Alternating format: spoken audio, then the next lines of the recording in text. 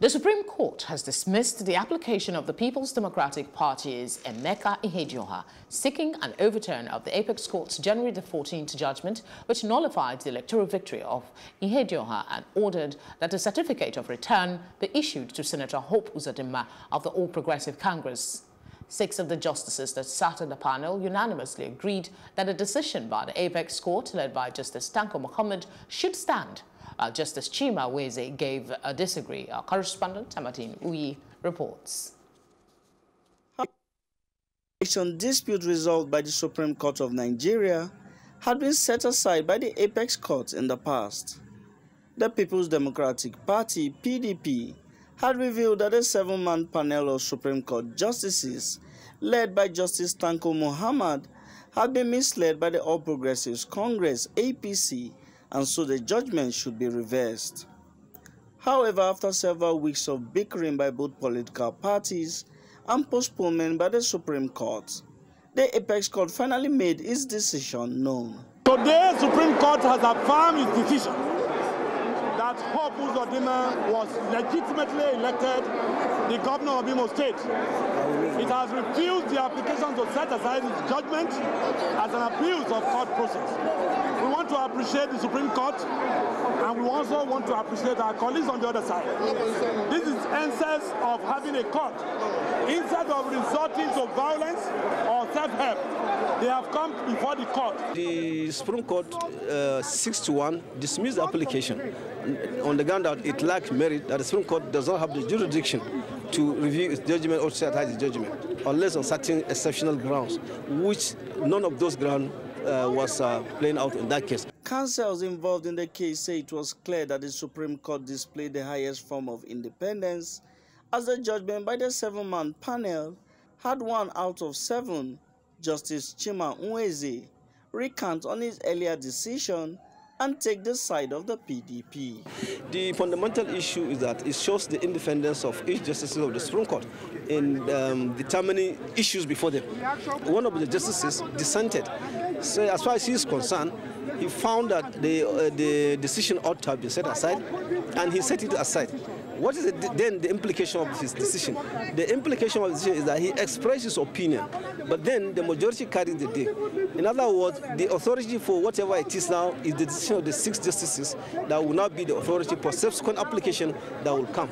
Some believe that with the new judgment, the case has finally been resolved, and there is no hope for further appeal. The court has spoken twice that Uzodinma is the governor of IMO State. I want to appeal to everybody to go back and work with him. The Supreme Court will not speak a third time on this matter. If any other person brings any application similar to this, we rely on the decision just delivered today to be an authority for us to ask the court not to the majority. So that's the issue. Many say justice should not only be done, but to be seen to be done. Now that the Supreme Court has served its own dose of justice, it is hoped that governance can now resume in Imo State. Amadil Uyu, Plus TV Africa.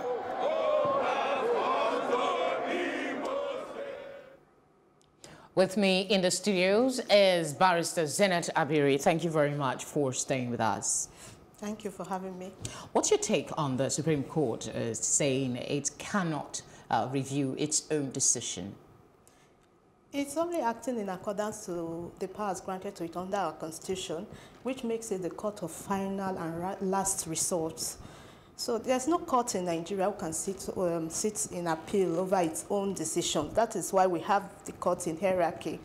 And the Supreme Court remains the apex court. Asking the Supreme Court to overrule itself and review its decision outside the provision, the ambit it is allowed to, which is to correct clerical errors or give effect to the decision made already, will open the doors to so many frivolous applications coming in, even at the lower courts, which will, of course, open also the judicial system up to endless litigations. Okay, in your position as a lawyer that Yes. is vast with what goes on in the judiciary, is this the right decision by the Supreme Court, or was there credible reasons for a review of the election? There were some points raised that I think were points that should have been raised at the lower courts. So there are, you can't raise those fresh points at the stage of appeal. Those points, well, they were good, interesting points, but does not give the Supreme Court power. The Supreme Court gets its power from the Constitution, and the Constitution is clear on the finality of the Supreme Court's decision. I think reviewing the judgment would have amounted to abuse of its powers, and would have meant the total disregard for the powers conferred on it, the limitations of its powers conferred on it by the Constitution. So they acted in line. They acted in line with what my expectation, and I think what they did was fair in the interest of justice. And okay, what in your opinion are the implications of the precedents being set by this ruling? It just means it's basically maintain status quo, which this is the current position it has, that the president have been, that he cannot sit on his own, it cannot sit on appeal on his own decision. So it gives further, it strengthens that position.